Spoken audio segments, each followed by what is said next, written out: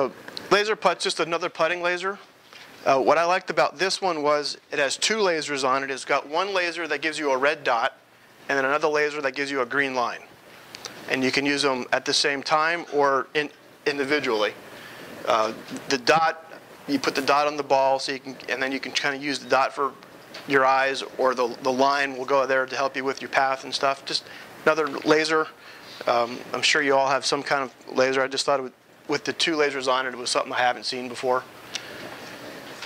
I know Eyeline Golf has a couple of good lasers, some that are crosshairs and some that are just one solid line.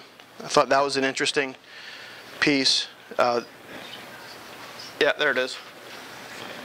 It's got a green laser, so it works outside nicely. It didn't affect the weight of the putter too much because it's so high on the handle. And you get to use your own putter, which I liked about it.